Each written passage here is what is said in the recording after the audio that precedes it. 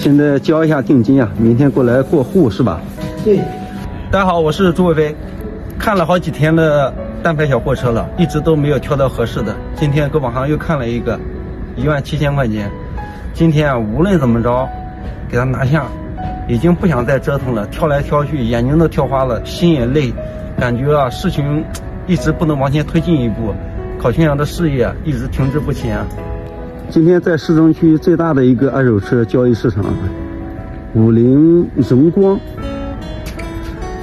，14年的车，13万公里，报价17000，整体外观看着呢还行，待会试驾一下，轮胎看着还蛮新的，备胎没有了，它这个保险啊，还有审车啊，到今年年底。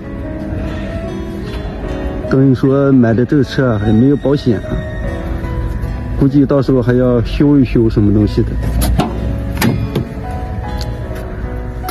啊，带空调的，不知道这个方向盘带不带助力的。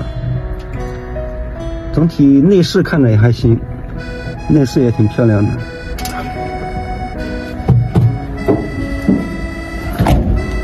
三金这车怎么样？我感觉这车还行。给他看看价，给他便宜一点。先试一下子。试一下这个车好不好开？对，找点毛病给他讲价。行。估计也能讲个1-2千。哎，估计能讲个1-2千。对。说实话，看这几天车了，这个车看着还挺像样的。对。首先，后面很大。这50呢，我就感觉就是挺让人放心的，质量这一块。这还挺结实的，我感觉挺结实的。好，你看没走起来它就轻了。这个没助力啊。走起来很轻，原地打的不用沉。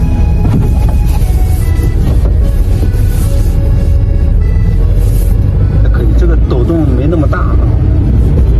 它排量大，排量在这放着。排量大费油吗？不费油，排量大。这种车你基本上费油，这1.5的能多费油啊？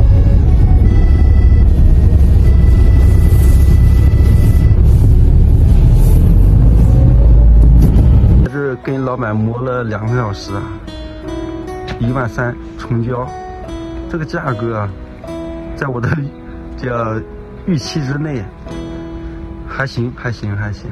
车呢有点小毛病，到时候肯定还是要修一下的。现在交一下定金啊，明天过来过户是吧？对，你，我跟你说，你这样，你明天你把那个身份证正反面，你回去先发给我，明天一早先给你验车。行吧。好，那我们在那个电话上再沟通嘛。好嘞。要签个合同。对。拿下定金已经交了，明天早晨过来过户。过户费的话320块钱我出，因为价格已经砍的是极其的低了。你想买那8000、9000的，那不现实，而且还是50的。50相对来说还比较保值的，质量这一块也还行。这不是自我安慰啊，这是大众的一个评价。这车老板说啊，叫离合片，到时候得换。然后我自己因为要在外面跑的话，还得买一个备胎，万一车坏在路边了，没有备胎也不行。还有保险快到期了，保险交强险的话得1000多，还有别的我就暂时不知道，到时候反正过完户弄好了之后，找一个修车店总体的检修一下，估计还得花个2-3千块钱。如果2-3千块钱加至13000的话，也就等于说是16000左右。